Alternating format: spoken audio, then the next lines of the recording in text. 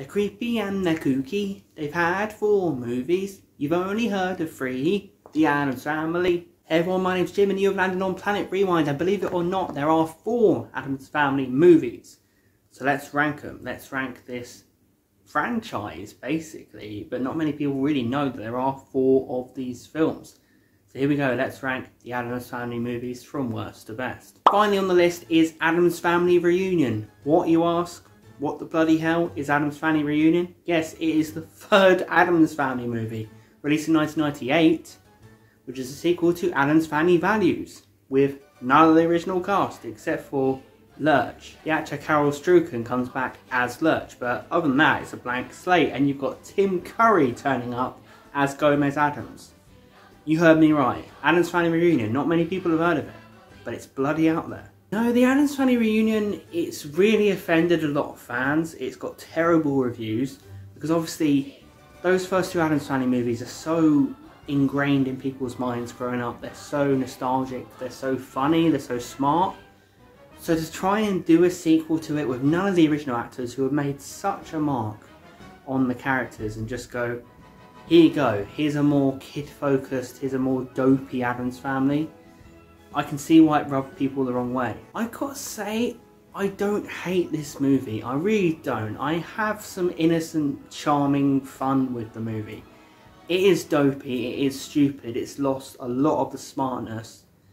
But it's very much, in a way, it's just the Addams Family doing things on screen. Just the Addams Family doing things. And I'll be honest, I like to watch the Addams Family do things. There's some interesting, fun set pieces, I guess. Like when Tim Curry as Gomez plays table tennis. And he's an absolute expert at it, and that's hilarious. Or when Wednesday plays bowls or plays croquet with a bomb. That's quite funny. I also think Nicole Figueroa, who plays Wednesday, did well at channeling Christina Ricci's vibe as Wednesday from the original 2 films. I think she got her speech patterns well. So she done well. And Gomez, you know, Tim Curry was born to play, you know, if Raul Julia hadn't played Gomez in those first 2, Tim Curry would be the ideal choice. So you immediately like Tim Curry as Gomez. Daryl Hannah as Morticia is channeling Angelica Houston. She does decently well. Uncle Fester is god-awful, played by Patrick Thomas. Christopher Lloyd as Uncle Fester made such a mark in those first 2 movies. You know, he was so quirky, so awkward, so bizarre, so funny. This was an attempt to go back to the original Fester as just a blithering bloody idiot, which is what he is in the 60s show. But it just comes across really annoying because you really remember Christopher Lloyd, and you're just like, now you're just watching Uncle Fester run around chasing his dog.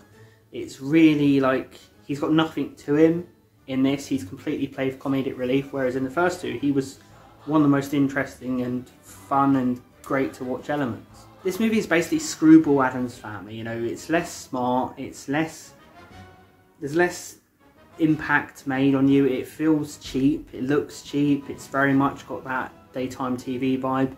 But I feel like with what they had to work with, which is, it's going to be a TV movie, and you're not going to have the budget, I think they done decently well in trying to capture the essence of the Addams Family, particularly with Wednesday, particularly with Gomez. Some fun little moments here and there. The movie kept me entertained, so I didn't mind Addams Family Reunion. I wasn't that offended, because if I look at it, it's just a standalone Addams Family movie, just a fun kind of zany madcap Addams Family movie with a different cast. If I take the old cast out of my mind, it's mildly entertaining. Next is the 2019 Addams Family animated film, which I only recently watched. It kind of just went under my radar when it came out. This one I quite like too. So directed by Conrad Vernon, I really did like the animation in this. I think it's very striking, very imaginative, very dark in places, very cartoony. It really did conjure up a mood and vibe, and it kind of walked the line of being dark and appropriate for children. You know, one of my main worries going into this was that it would be focused primarily at children, and it respects enough of the Addams Family edginess, that dark and edgy tone that we know from the Addams Family, but it's a children's movie too. The movie's very much a story about accepting people, you know. This does what none of the other Addams Family movies have done, you know. In this film, Wednesday, voiced by Chloe Grace Moretz, and I actually think she did well. She channeled a lot of Christina Ricci in her speeches and, you know, the way she spoke and the way the vibe basically. But Wednesday longs for something other than the Addams Family, which is very different to how she is in the first two Addams Family films and Addams Family Reunion. She's very reluctant and judgmental of the normal world. In this, she wants to experience a normal world, but she stays an Addams. She stays that cynical, grumpy Wednesday, but she embraces friends at school. She goes out into the real world. And it's about how different societies, different communities can meet and accept that they're different but still respect each other. And that's not a message that is pushed in any of the Addams Family movies other than this one, so I respect that. Morticia fears that she's losing Wednesday, and Morticia has to learn to be more accepting that Wednesday has friends who are normal. And Gomez has to learn that Pugsley isn't going to exactly follow in his footsteps. He's training Pugsley in the film to basically do a version of the Mamushka, the dance from the Addams Family original movie. He's basically training him to do that, but Pugsley just can't get it, and Gomez has to accept that the Addams Family dynasty doesn't have to be thrust onto Pugsley. I think the problem with this film is it's not that funny. I think it's decently written with decent messages, but it's not that funny. I never really laughed. And again, Uncle Fester is played for complete laughs, and he's a complete goon. And again, you've seen Christopher Lloyd in those original films, and you've loved Christopher Lloyd. You know, anything compared to that, I'd probably be harsh, but he's just not funny. He's a blithering idiot, and it's got some decent lines, but it's just not very funny. I actually invested more into it as an emotional story, but it's still better than Addams Family Reunion because it's better written. Number 2 on the list, it is a toss-up, isn't it? Because it's a real, like, what is better between Addams Family and Addams Family Values? For me, number 2 is Addams Family Values. You know, lots of people will call this number 1. I've heard this being heralded very much over the years as better than the original. I think it's really, really good. It's a fantastic movie. It's still number 2 for me, but it's really great. Basically, Uncle Fester marries a crazy axe-murdering psychopath played by Joan Cusack, who is a complete bitch queen from hell. That's the plot. Just such a genius idea in this film of Uncle Fester getting married to an axe-wielding maniac, and Fester doesn't see it at any time. He just gets bewitched by Joan Cusack's character of Debbie, and she just keeps trying to kill him time and bloody time. He just doesn't notice at all because he just wants to be in love. But this movie definitely changes tone a bit from the first Addams Family and becomes more, the humour's more macabre and bloodthirsty and even darker than the first movie, if that's possible. Oh, Wednesday's at that very special age when a girl has only one thing on her mind. Boys. Homicide. I love how brave and ambitious this Addams Family Values was, because obviously Wednesday, played by Christina Ricci, and Pugsley go to summer camp. What a genius idea to put the 2 Addams Family kids in summer camp. And it exposes the cynical nature of summer camp, the cynical nature of forcing yourself to be happy at all times, the cynical idea of collectivism. There's lots going on in this. It's great to see Wednesday and Pugsley throw a spanner in the works, because individualism is very important and they're not accepted for their individualism. And that's kind of what their whole journey at that summer camp is about. You know, they are individuals, and it's not looked at as, you know, this kind of false moral high ground that the camp counsellors take and the other children take. And, you know, eventually it doesn't end well for them because Wednesday and Pugsley run amok at this summer camp. There's just so much in this film that's hilarious, you know, just Debbie's outbursts, and when she has the Addams family captured at the end, her relaying her life, that the reason she ended up this way is she never got brought the right Barbie when she was a kid. Genius. I was 10. And you know what they got me? Malibu Barbie. Malibu Barbie. The nightmare. The nerve. That's not what I wanted. That's not who I was. I was a ballerina. Graceful, delicate. They had to go.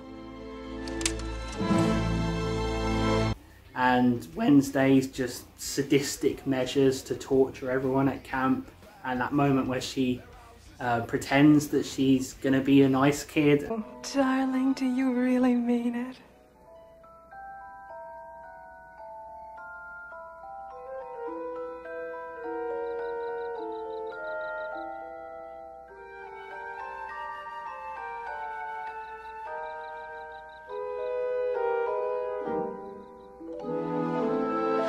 And then she turns back into Wednesday and lights a match and just burns the place to the ground. It's just absolutely bonkers. Like, what the hell happened? What about when the police turned up? Takes what Addams Family 1 did and just develops on it in a gigantic way, in a really creative way. And it's a fantastic sequel, does what sequels should do and develops on the original. But number 1 for me is Addams Family from 1991. It has such a special place in my heart. I watched this one most growing up. I had the VHS of both of them, but I watched this one most. And I just feel like, for me, this movie, it's a crystallization of what I think of when I think of the Addams Family. When I think of the Addams Family, I think of this movie. For me, it's the Addams Family in their element. Every character in this is really given ample time. Raul Julia as Gomez is just fantastic, electric performance, incredible charisma whenever he's on screen as Gomez, so much fun. The first time you see him when his lawyer comes in the house, he's already sword fighting him, trying to kill him. You know, and you know, Morticia and Gomez, their little back and forths of their relationship, that messed up, morbid, but just so much love between them, is fascinating to watch. Growing up, it was probably some of the best performances I'd ever seen at taking characters that existed and making them pop culture, making them so memorable, just making them ingrained in your mind. And to this day, you can't really think of anyone other than these actors as the Addams Family. Obviously in this film it's about the return of Uncle Fester to the Addams Family, played by Christopher Lloyd, and the whole idea that he starts off as someone pretending to be Fester, and I won't spoil it if you haven't seen the film, and he comes back and he slowly gets bewitched under the spell of the Addams Family and he falls in love with the Addams Family. And Christopher Lloyd's performance as Fester is iconic, I think. You know, people like to talk about Doc Brown. I think this might be Christopher Lloyd's best performance. I think it might. He looks like the Fester of old, but with this added edge, and everything in this film has this added edge, added gothic tone. But he's so sweet and endearing too. You just completely fall in love with Fester, even though he starts out as trying to fool them. But you see that friendship develop with the family, that relationship develop again, and it's wonderful. And you get swept up in the Addams Family, their genuinity, you know, even though they're these messed up, morbid freaks, they're so genuine and charming and earnest with it, and they love each other dearly. You just get swept up, and I feel like the actors just do so well in that respect. Look at her. I would die for her. I would kill for her. Either way, what bliss. And this movie just has some of the greatest individual lines in Addams Family history. They're just, to this day, I die laughing. I think they're so smartly written. Perhaps it's in here. I don't think so.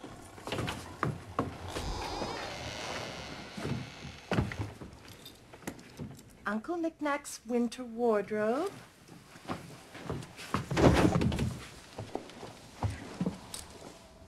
Uncle Knick-Knack's summer wardrobe. Uncle Knick-Knack. Is this made from real lemons?